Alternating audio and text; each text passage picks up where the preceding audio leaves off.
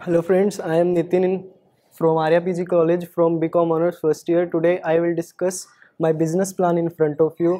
So आज सबसे बड़ी प्रॉब्लम इंडिया के अंदर पोल्यूशन है और पोल्यूशन सबसे ज़्यादा ट्रैफिक की वजह से हो रहा है। ट्रैफिक इंडिया में इतना ज़्यादा बढ़ गया है कि पोल्यूशन डे बाय डे बहुत ज़्यादा इंक्रीज़ होता जा रहा है। पोल्यूशन होता है पेट्रोल और डीजल कार से जो CO2 प्रोड्यूस होती है पेट्रोल और डीजल के बर्निंग से, उससे पोल्यूशन बहुत ज़्यादा बढ़ता जा रहा है।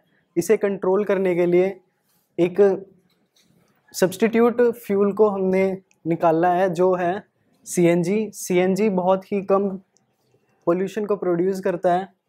तो CNG पंप हम लगाएंगे और उसकी क्या प्रोसेस होगी और क्या रिक्वायरमेंट्स होंगी उसके बारे में बात करेंगे। तो कंटेंट, सबसे पहले प्रिपरेशन। CNG आउटलेट को प्रिपेयर करने के लिए सबसे पहले हमें लैंड की रिक्वायरमेंट होती है। लैंड हमें एक अच्छे प्लेस पे जो कि बहुत ओपन हो और वहाँ पे हैवी ड्यूटी और स्मॉल ड्यूटी ट्रक्स और व्हीकल्स इजीली पास हो सके, ऐसी जगह पे लैंड की रिक्वायरमेंट होती है। लैंड नियरली 5 और 600 गज रिक्वायर्ड होता है। लैंड की एलिजिबिलिटी हम चेक करते हैं सबसे पहले। तो लैंड जो CNG की पाइपलाइंस होती हैं कंपनी की, उनसे अराउंड 2 किलोमीटर के रेडियस के अंदर होनी चाहिए लैंड। उसके बाद हम लाइसेंस लेते हैं।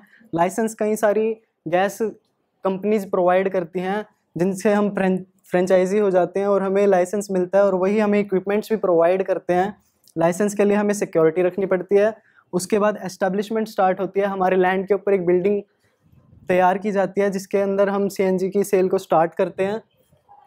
तो प्रिपरेशन के बाद हम देखते हैं कि हमें बैंक और लोन के थ्रू पैसा मिलता है जिससे हम बिज़नेस को स्टार्ट करेंगे।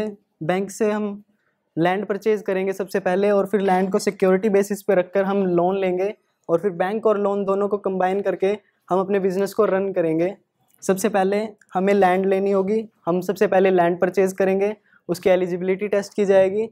उसके बाद हम लाइसेंस लेने के बाद हमें जो सिक्योरिटी पे करनी पड़ती है उसकी पेमेंट करेंगे। लाइसेंस हमें कई सारी कंपनीज प्रोवाइड करती हैं। Next, man power.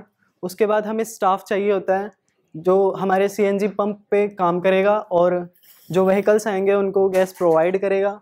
उसके बाद इनडायरेक्ट एक्सपेंसेस की हमें पेमेंट करनी पड़ेगी। जितने भी हमारे इनडायरेक्ट एक्सपेंसेस होते हैं like electricity, water supply and transport etcetera. उसके बाद हमें इक्विपमेंट इंस्टॉलमेंट करनी पड़ती है कि जो हमारे इक्विपमेंट्स लगेंगे CNG के बिज़नेस में उन सबको हम इंस्टॉल करते हैं अपनी बिल्डिंग को तैयार होने के बाद।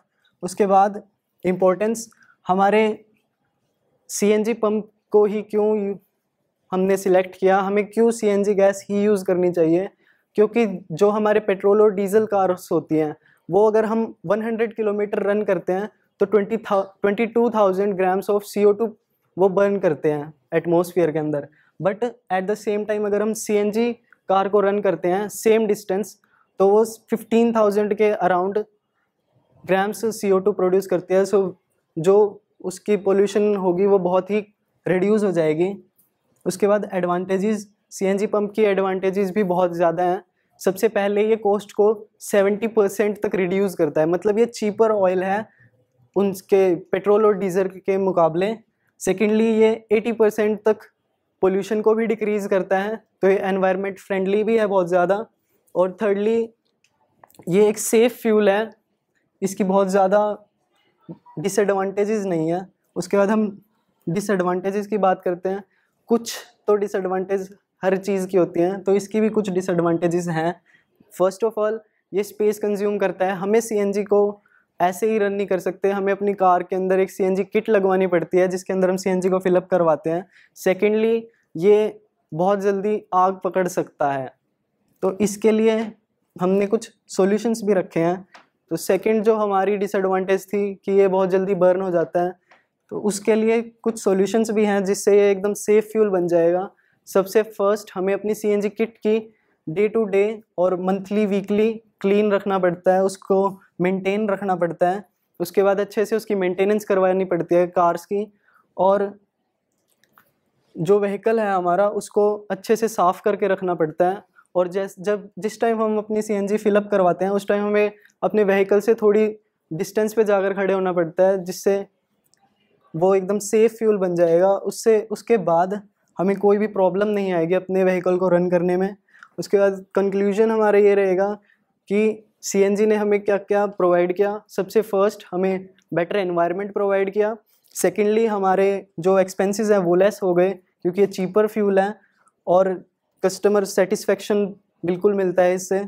उसके बाद और मिशंस, बिजनेस के हमारे कुछ मिशंस भी रहेंगे, जैसे सबसे पहले तो हम डिक्रीज़ पोल्यूशन करेंगे, उसके बाद इन्फ्लेशन डिक्रीज़ करेंगे, उसके बाद बेस्ट सर्विसेज प्रोवाइड करेंगे और with the motive of high profit. हमें हाई प्रॉफिट भी चाहिए और प्रॉफिट के बात है तो CNG बिज़नेस मुझे बेस्ट लगा, क्योंकि अगर हम डेली 3-4,000 लीटर्स की क्वांटिटी में भी अगर सेल करते हैं तो उसके बाद हमें मंथली 2 लाख के अराउंड प्रॉफिट मिलेगा और हम ईयरली कम से कम 20-22 लाख अर्न कर सकते हैं।